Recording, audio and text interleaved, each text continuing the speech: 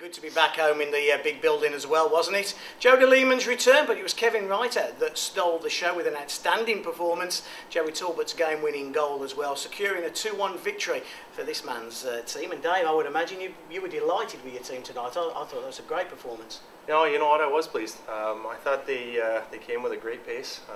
You know, they had their systems down to a T, and it was just a game of patience, really, which I like. I mean, I thought last year a lot of our success came in the third periods. We figured out how to win, you know, not get too antsy or over-aggressive and create turnovers and mistakes. And, you know, we just waited. It took all the, 58 minutes, but yeah. I was pleased, very pleased. I think the team's got a good workout. I think our guys adjusted very well to the speed of their game.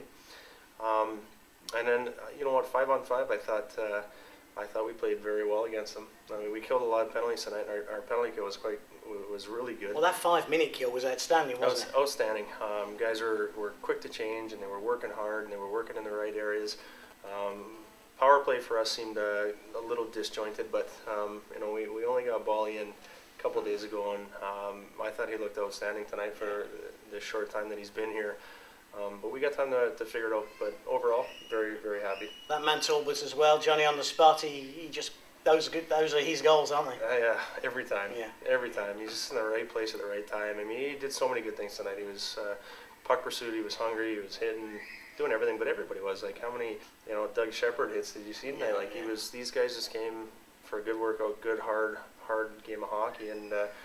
You know, I thought Ryder looked outstanding. He looked very calm, very sound. He played the puck tremendous when the D needed him to, and like I said, overall, very, very happy with it. I had a lot of sympathy for Kevin Reiter because this whole week's been about Jody Lehman coming back and Lehman's return and all those things, and he must have been sitting at home looking at websites and reading the papers thinking, crikey, I'm the #1 goalie. But blimey, did he ever put on a great show tonight? Yeah. He just looked so solid, mate. He looked solid. He looked very comfortable and calm, you know, and even in the room in between periods, he's just a very calm guy, and you know, he puts a sense of calmness at the back end, and you know, he, like I said, he played the puck extremely well. You know, when he needed to play it and clear the zone, he challenged and came out to do so.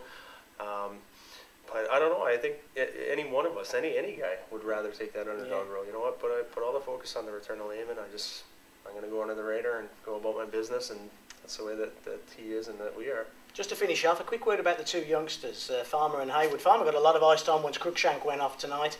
Both of them did a sterling job. Yeah, I think a lot of what we see right now is kind of mirroring the way that that Dowdy, you know, Towie that is in Cardiff now, and now Morg's with us is kind of happening here. You know, we got some young kids here that are definitely still need a little bit of grooming and maturing, but I want them to know exactly what we're doing. And will you use them throughout the season? They'll play with the Scimitars, but you'll keep them in the system? Yeah. I mean, they're promising. They're our next generation, right? They're the young guys that are going to come in. And the lad Farmer's got some size to him as well. He's a big kid, isn't he? Yeah, absolutely. I mean, and these guys are only going to get better. They got a great coach under them, you know, with John Robotham now. And I had a good talk with John last about a week ago, maybe a week and a half.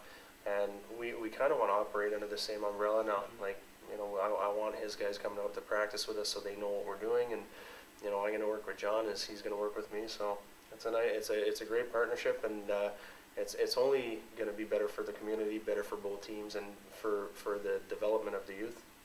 Well, the Sheffield Steelers, Game 3, already now under the belt. Off to Newcastle on Sunday, then into Beirut on Wednesday to take on that little village team just down the M1. Sheffield versus Nottingham in the Charity Shield. Back here on Saturday, of course, it's when the league season starts. Coventry Blaze will be in town, 0114 256 5656. Get your tickets in advance, you save £1 as well. We'll see you next week.